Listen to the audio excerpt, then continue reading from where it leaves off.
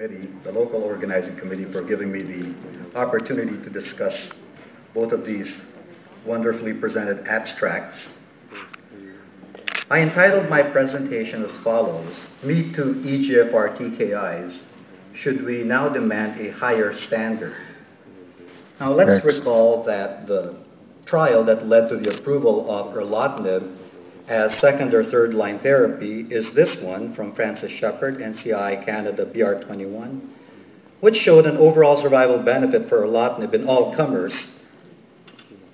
But this benefit was fairly modest. I think we all recognize that. A similar study with gefitinib, which was conducted during the time when EGFR mutation status in tumors was still a glimmer in somebody's eye, was actually negative. As you all recall, this disappointing trial called ICEL showed no improvement in overall survival in the same setting, second and third line, platinum pre-treated patients. So this leads us to the Me Too or in-class drug concept. You know, this is a very common drug development strategy, particularly for pharmaceutical companies. It's widely used in various non-cancer settings. For example, some of you probably have high blood pressure. You have a bunch of angiotensin inhibitors. If you have high cholesterol, there are about 7 to 9 statins out there. If you're depressed, serotonin and reuptake inhibitors are a bunch. And present company excluded, phosphodiesterase inhibitors such as Cialis and Viagra populate our pharmacies. But this concept is also seen in oncology. You see the taxanes. We use paclitaxel and docetaxel very frequently. Nab-paclitaxel is in there. VEGFR TKIs, particularly in renal cell carcinoma, are a dime a dozen. There's sorafenib, sunitinib, pazopanib, and all of the other NIBs. And mTOR inhibitors, they're all rapamycin, but we have temsirolimus and everolimus, which are in the market. And today we'll look at the EGFR TKIs. Now, this was an interesting slide that I cut and paste out of a study done by the McKinsey group, showing that the majority of new drug launches over a certain time period had similar mechanisms of action to already pre-existing drugs. You can see from this slide that these accounted for 66 of the top 76 drugs launched between 2003 and 2006. And it's astounding to me, this is non-oncology, that nearly 85% of new drug launch sales were due to Me Too drugs, not new agents. So why should we go this route? Why should we develop Me Too or in-class drugs? Well, it gives us a chance to optimize the drug class, right? You could increase the potency of the drug. You could perhaps improve its formulation and perhaps by doing so enhance drug delivery. You could enhance the efficacy and tolerability of your drug class.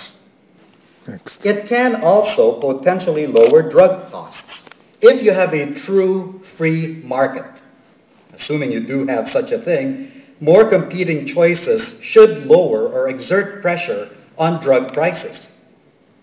But then why should we not go this route? What are the disadvantages of Me Too drug development?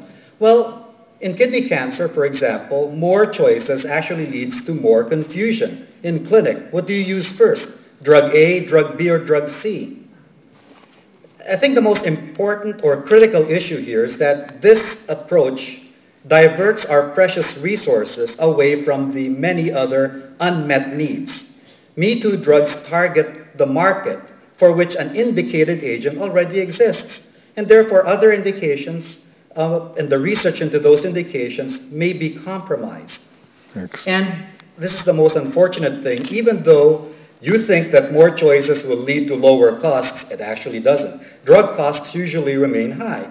The sponsor will try to recoup its development costs when the drug, the new drug, or the Me Too drug is launched.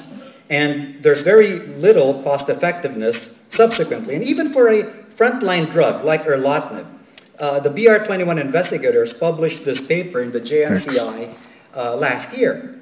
They analyzed the cost-effectiveness of erlotinib based on the BR21 data, and they calculated about $95,000 per year of life gained. And look at this 95% confidence interval. The upper limit is up to $429,000. The conclusions of the BR21 investigators was that erlotinib is only marginally cost-effective. These are their words, not mine. And they, of course, said that the use of molecular predictors of benefit for targeted agents may help identify more cost-effective subgroups for treatment. So I guess what we should be thinking about is that should these Me Too drugs be held to higher standard, for example, for regulatory approval? And the principal criteria are what I list here. Number one, they should be better in terms of efficacy. Number two, they could either be safer or more tolerable. The third is, are they more convenient to administer in the clinic? And of course, the fourth is, are they more cost-effective and more affordable?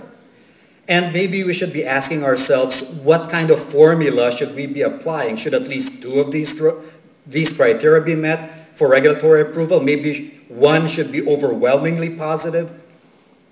So the EGFR TKIs represent a Me Too story. Shown here are 3 approved agents.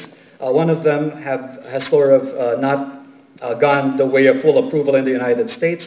These are the EGFR TKIs gefitinib, erlotinib, and lapatinib. Lapatinib is not approved for lung cancer, but it is available. These are all orally bioavailable quinozoline derivatives. And today we heard about 2 others, icotinib and PF299, which I Googled and found out that it's also called dacomitinib. But you can see that these are all based on the same quinozoline structure. So they're Me Too drugs.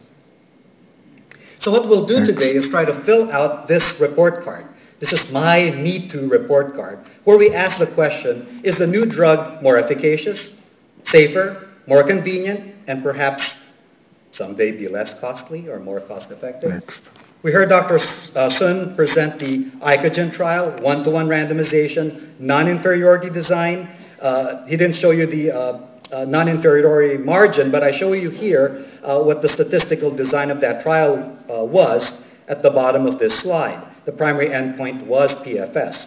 And we all saw that the response and disease control rates were similar across both groups of icotinib and gefitinib treated patients, and that the primary endpoint showed non-inferiority for progression-free survival. There appeared to be a trend in favor of icotinib here, but remember, this was a non-inferiority design.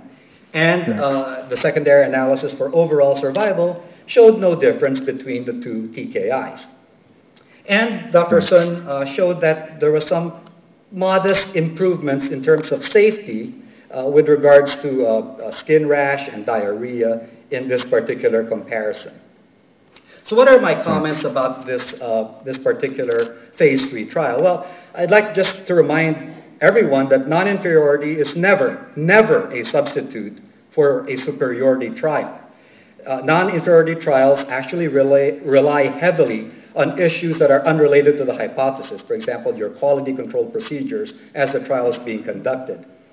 And in fact, if you do an intent to treat approach with a non-inferiority trial, that biases that study towards equivalence. So you have to do per protocol analyses as well when you're doing non-inferiority trials. This does not apply to the Icogen trial, but a lack of protection from bias will sometimes occur because of lack of blinding. Fortunately, the Icogen trial was double-blinded. And of course, there are the vexing issues about specifying the non-inferiority margin. Where do you place it? Because that will determine your sample size.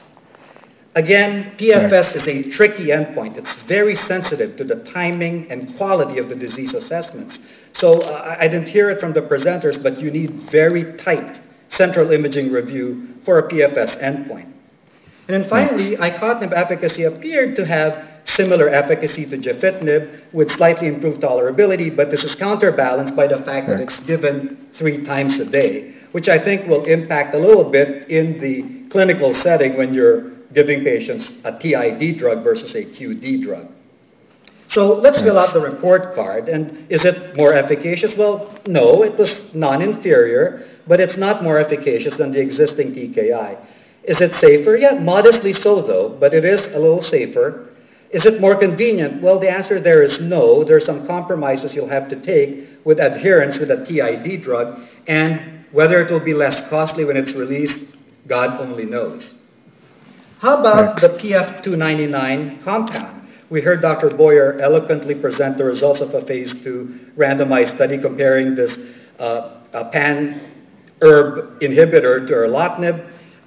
Dr. Boyer showed a benefit, although very modest, in favor of PF299 for all comers, shown here, 12 weeks versus 8 weeks with a delta of about 4 weeks. And overall survival showed a very modest trend in favor of PF299 over erlotinib for overall survival. Thanks. And I guess we all heard that toxicity was a little bit more pronounced with PF299, particularly for the most pressing ones that our patients experience, diarrhea and skin/mucosal toxicity. So what are my comments about this trial? Well, it was obviously a well-conducted randomized phase 2. There were some imbalances in the baseline characteristics, notably the EGFR mutation status. There were modest improvements in PFS and a trend for improved OS, but again, we need to go back to earth here. The median PFS advantage was just 4 weeks, which is less than one imaging interval. So the patients clearly progressed after that last assessment. Toxicity here is a concern, particularly for a drug that you'll have to take for a long time. Chronic exposure with these compounds and adherence to the drug will suffer because of chronic irritative toxicities. And we were already told that the Archer trial has been initiated. This is a confirmatory phase 3, but we need to stop again a little here and ask ourselves, was the efficacy signal seen with the phase 2 trial that was presented to us enough to commit resources to another phase 3 trial, one that will definitely cost us more than $10 million to run? Well, this is the first line non-small cell lung cancer experience where there's a clear disconnect between phase 2 results and subsequent phase 3 results. And I highlight here in red all of those trials where a positive phase 2 led to a negative phase 3, which is a drain on our very precious resources. And I'm guilty here because I was the PI for one of these trials, which ended up to be a negative phase 3. So I'm very sensitive myself to the resources that we expend in running very expensive phase 3 trials. So what's the Me Too report card for dacomitinib or PF299? The caveat here, of course, is this is a phase 2 trial and not yet a phase 3. So is it more efficacious? The answer, I guess, is yes, but it was a very modest benefit seen in this randomized phase 2. Has it shown improved safety? Well, I think the answer there is definitely no. It was a bit more toxic, notably so in terms of diarrhea and soft tissue and skin toxicity. Is more convenient? Well, no, it's just like erlotinib, it's a once-a-day drug. It wasn't any more convenient than the comparator. And will it be less costly? And I don't know about that, but I'm willing to bet that when it does, if it does ever meet its phase 3 endpoint, that it may not be more or will not be less costly than the existing agents. Just speaking from experience with what we've seen with renal cell carcinoma. So my conclusions here are that Me Too drug development permeates our world, our oncologic drug development world. And so far, what we've seen is that these Me Too drugs are only modestly better, if at all, than our existing agents. So our debate, the debate that we need to have honestly with ourselves, is that should higher standards for, say, regulatory approval be imposed on Me Too drugs?